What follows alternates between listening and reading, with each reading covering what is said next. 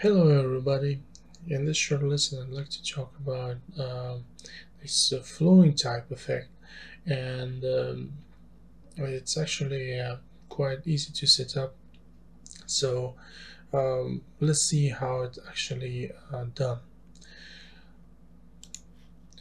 So here I have a geometry that I was given, and the client wanted to have some flow inside of this shape, but the rest of the holes should uh, be empty. So what I did, I actually scale it, and I use the Boolean method just to extract by using C method, and this way I got my lines. Then resampling, and I use the polyframe um, to create my normals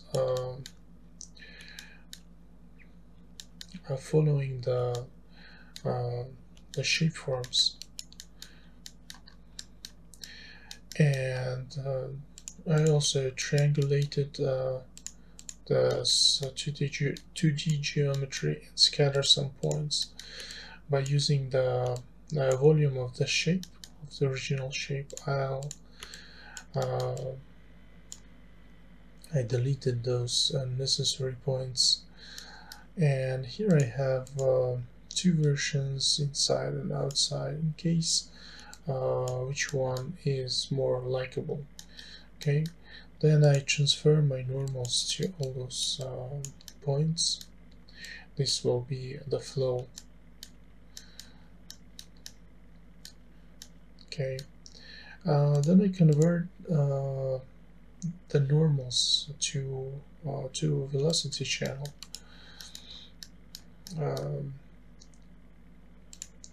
Here I'm actually using some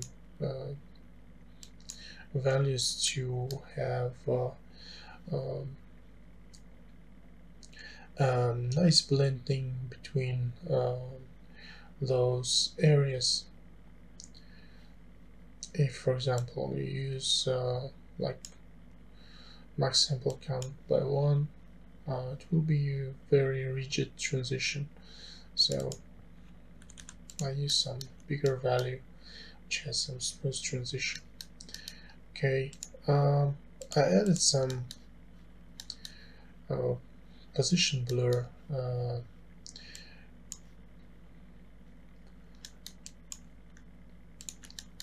and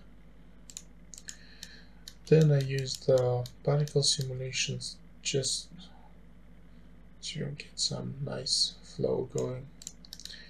So here our particle system, which I use points with some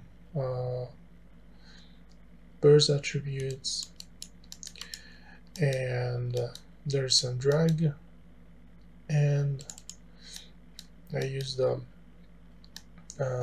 pop-up to control the speed of my particles. So I'm using point cloud open,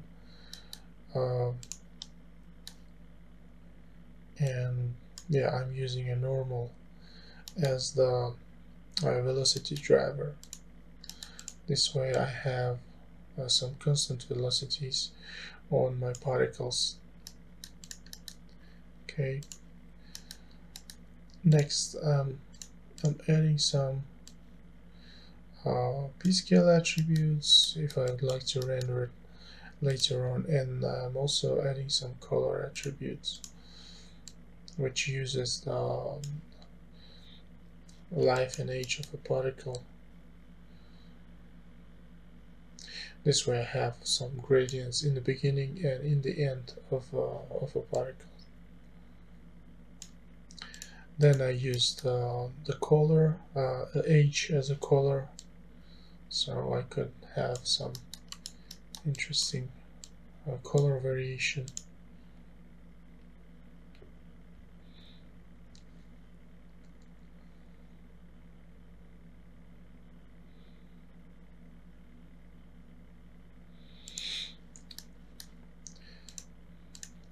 yeah, this is the effect. Um,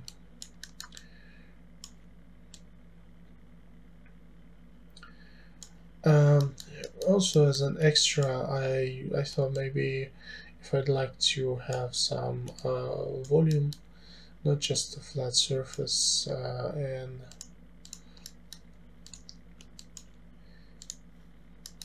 here I use the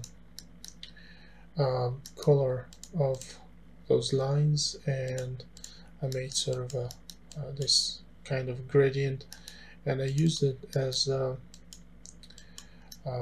I added to my Z channel. Yeah, so this way you can see I have some extrusions.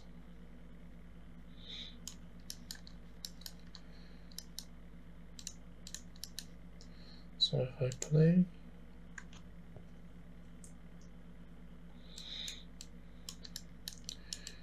as you see, now it has some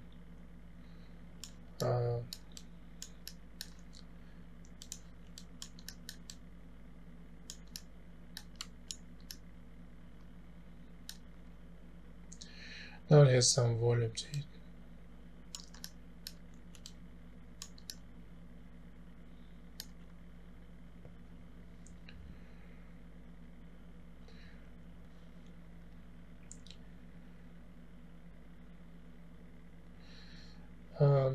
So I think it's a very nice effect which you can use to your own advantage, like text flowing or some custom patterns